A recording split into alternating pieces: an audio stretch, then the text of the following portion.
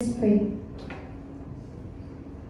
Father in heaven, we come before you to ask that you will speak to each and every one of us. We pray that your Holy Spirit may be seen, may be felt, may be heard. We ask that you will empty us of the wisdom of this world and you will fill us with the wisdom of heaven. Please turn our eyes to Jesus right now. We pray all this in Jesus' name.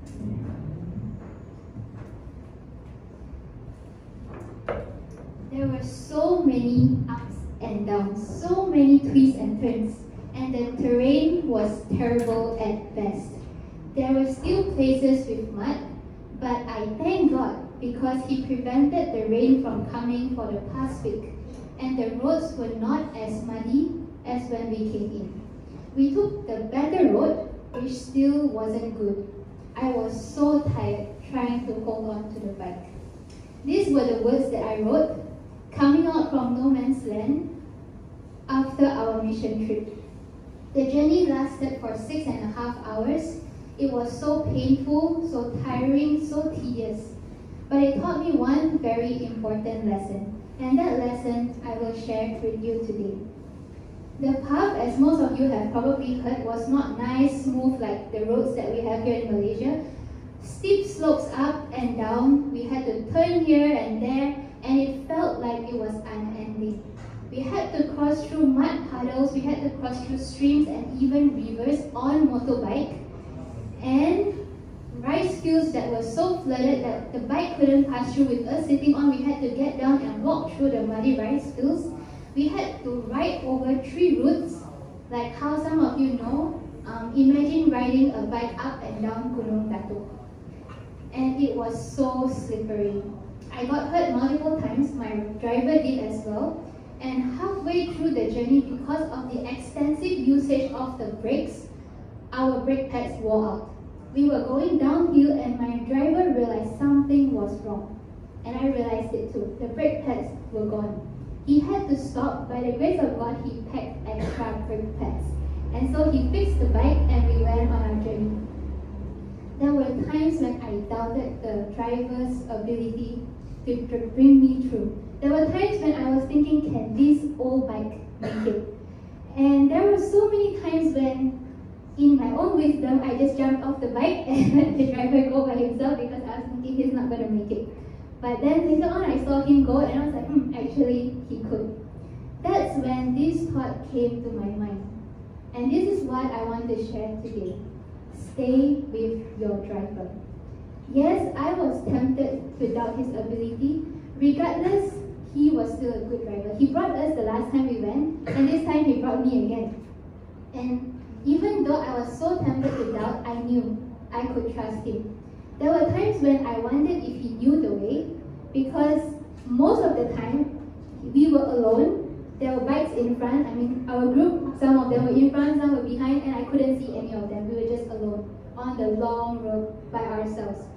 And then later on, I realized that actually, yeah, he does know the way. He knows how to ride the bike. He's skilled. I think, in my opinion, if there's a PhD for bike riding, these people need to have it. They are so skilled. They can ride through anything.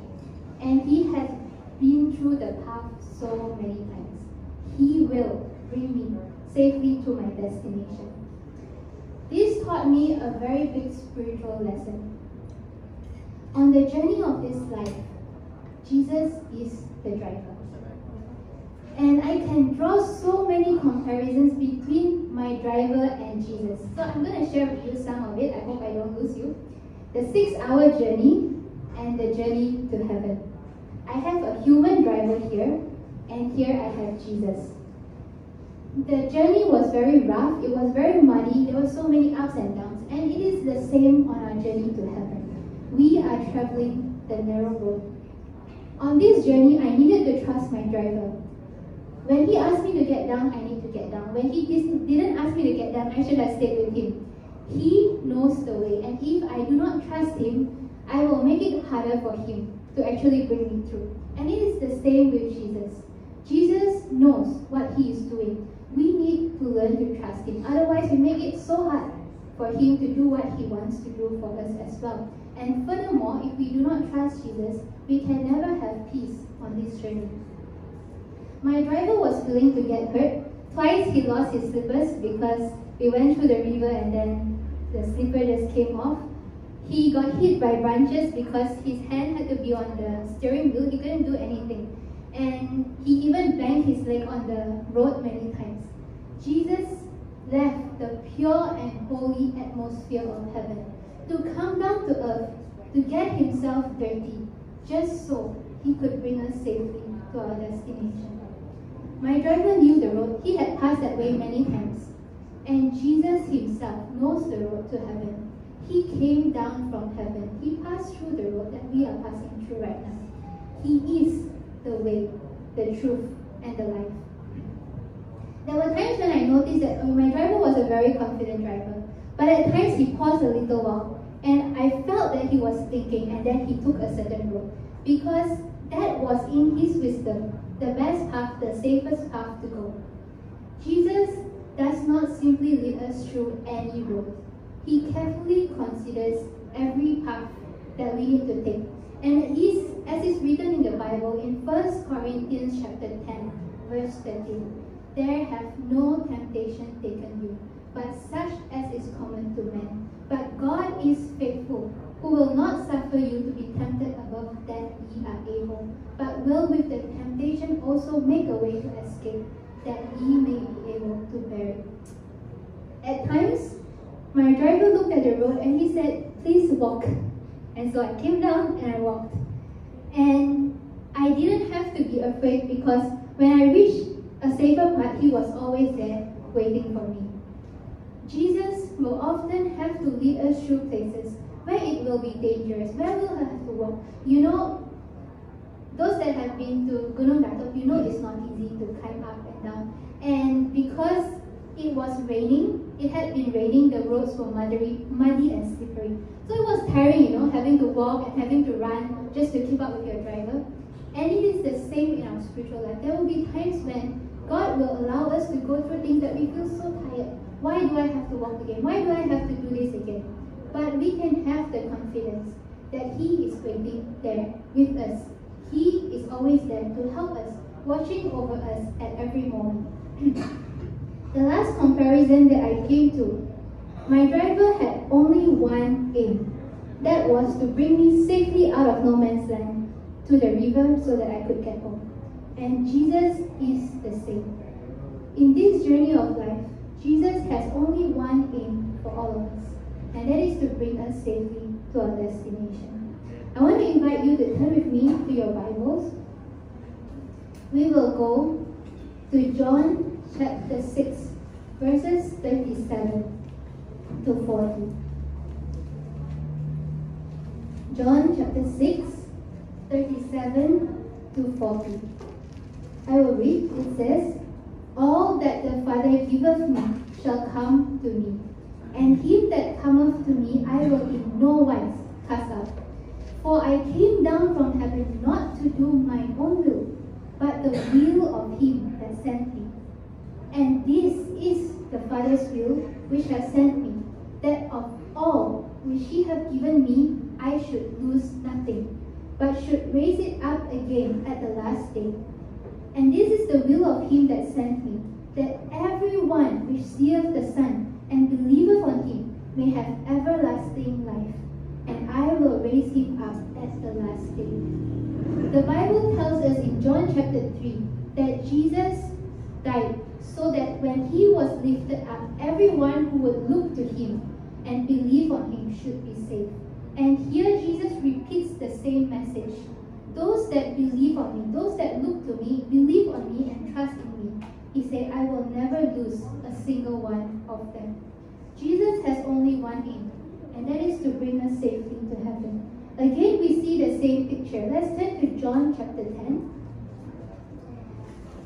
verses 27 to 28. John 10, 27 to 28. "My sheep hear my voice, and I know them, and they follow me. And I give unto them eternal life, and they shall never perish, neither shall any man pluck them out of my hand." Jesus' love for us is constant. Jesus has never lost a single soul who came to him, and his record will never be broken.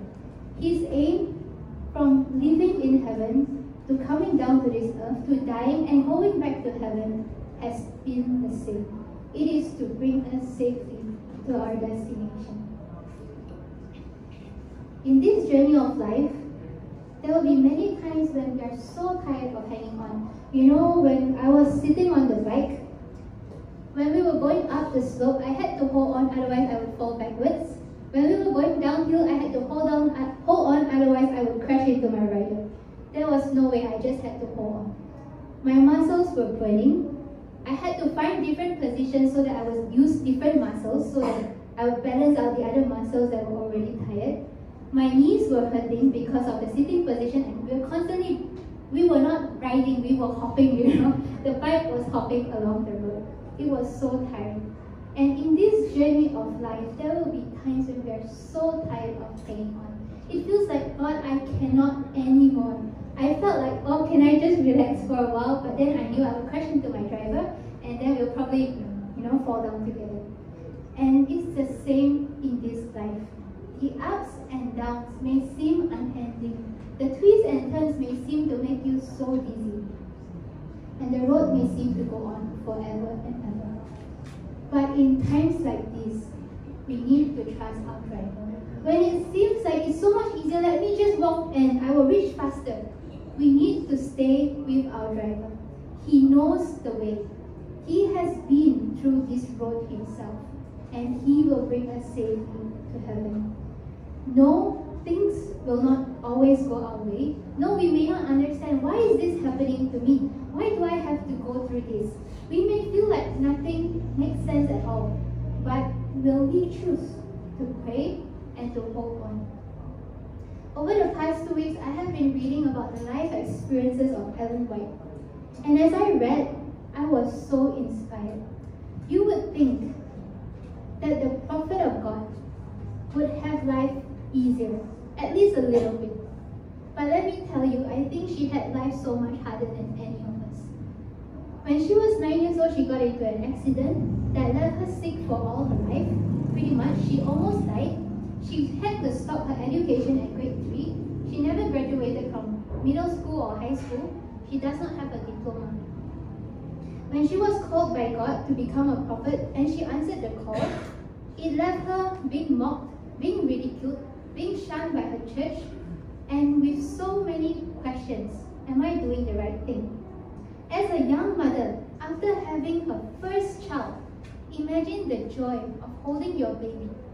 But the message comes from God. You need to leave your baby, your infant, with somebody else. Go forward to another place to do the work that I have given you to do. And then, her youngest son dies as a baby. She prayed that if it's God's will, he would spare them this heartbreak, but he did not. A few years later, her eldest son, at 16 years old, died.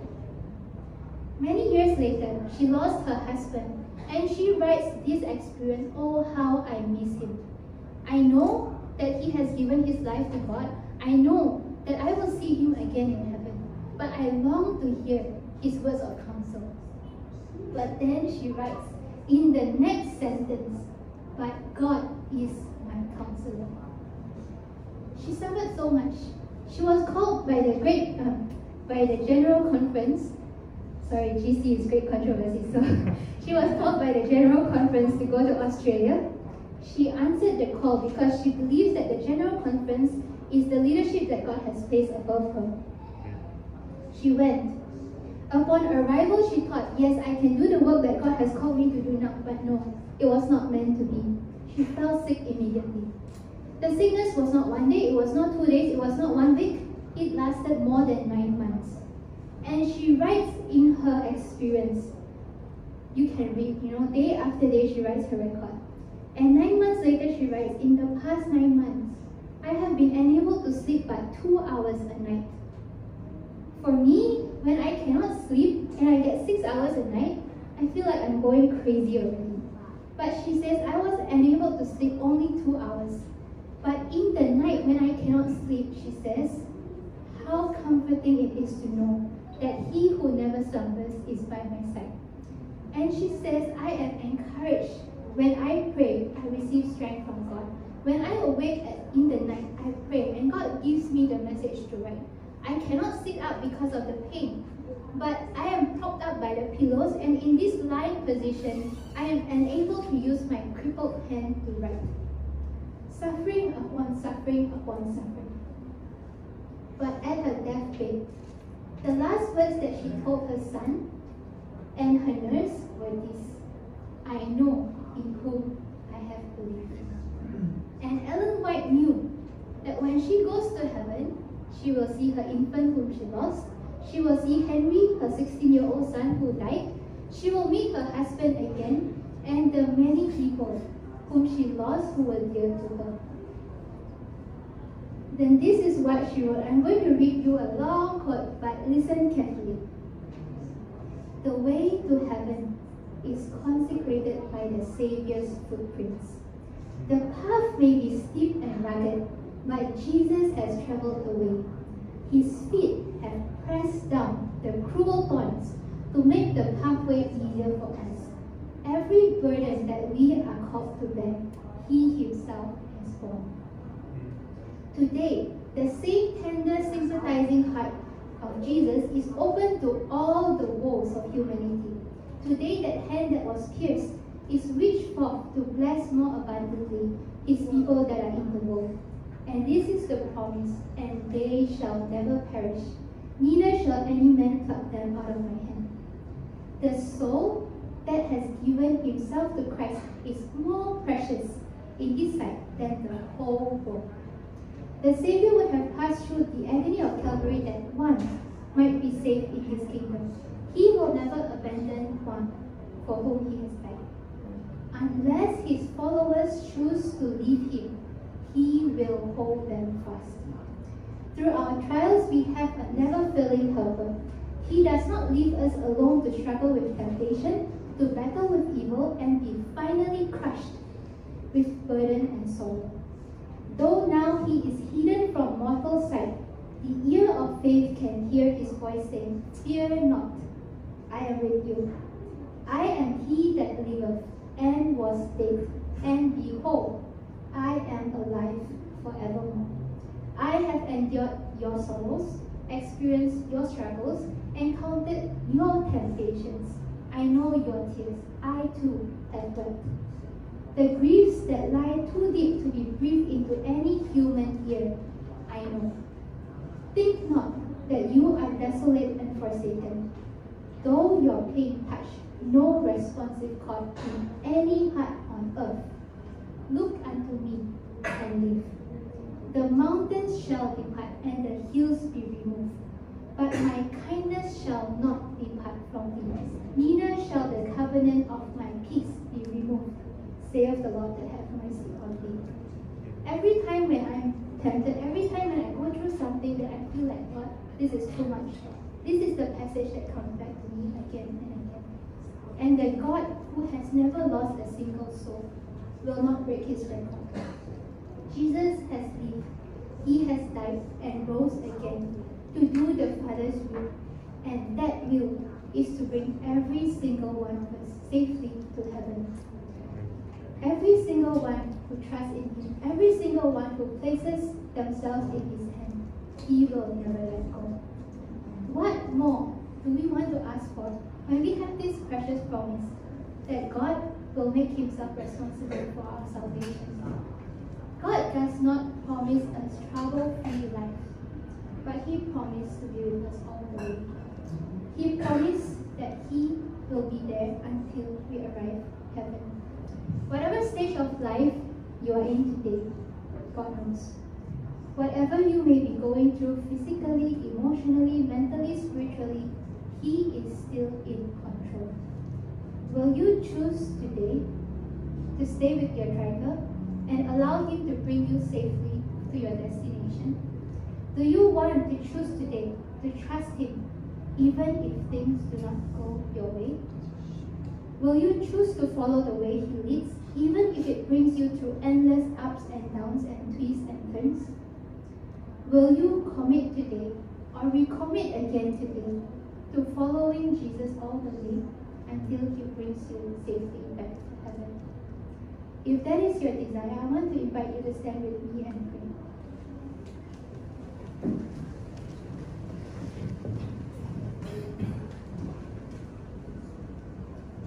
Father in heaven, thank you that we can trust in you. Indeed, it is so sweet to trust in Jesus.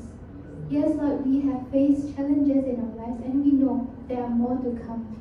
But we know that you have held our hand and you will never let go of us.